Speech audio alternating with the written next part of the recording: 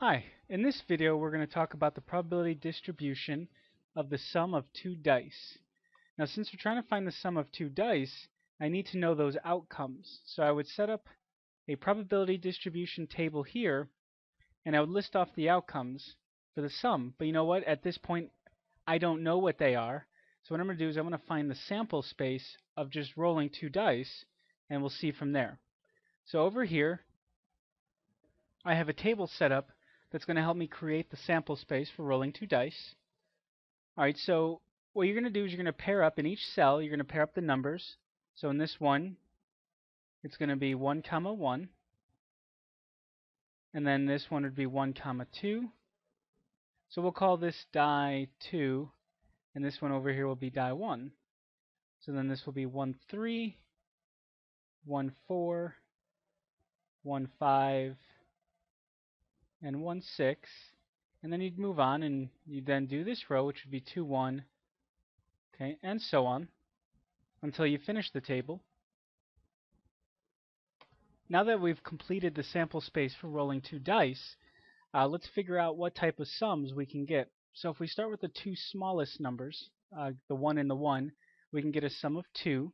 So that's one outcome. Here you could do a sum of 3, sum of 4. This will be a sum of 5, sum of 6, and sum of 7.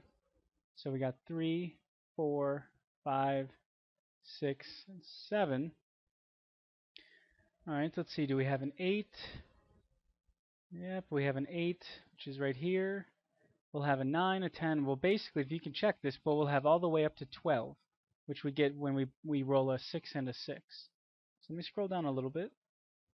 Let's add in the 8, the 9, 10, 11, and 12. Alright, so this would be the sum column, and this would be the probability.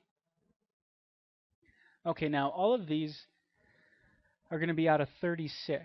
So we just got to figure out how many ways can I get a sum of 2 and then divide that by 36. Alright, so you can see here we can get a sum of 2 right here and no other place. So the probability would then be 1 out of 36. Okay, so where do we get a sum of 3? In these two cells right here, notice that if you were to add up these two, you'd get a sum of 3. And so that happens 2 times. So the probability would then be 2 out of 36. And then we would look for the sum of 4. And then a sum of 5. Sum of 6. Sum of 7. And then just repeat this process until you find all of them or all the outcomes that add up to 12. So then we'd have 8, which would then be 5 out of 36. 9 would be 4 out of 36. 3, 2, and 1.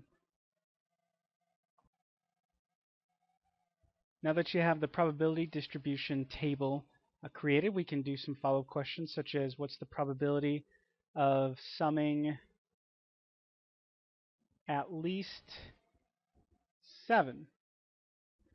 Okay, so that would mean what's the probability of getting a 7 plus the probability of getting an 8, 9, probability of 10, 11, and 12.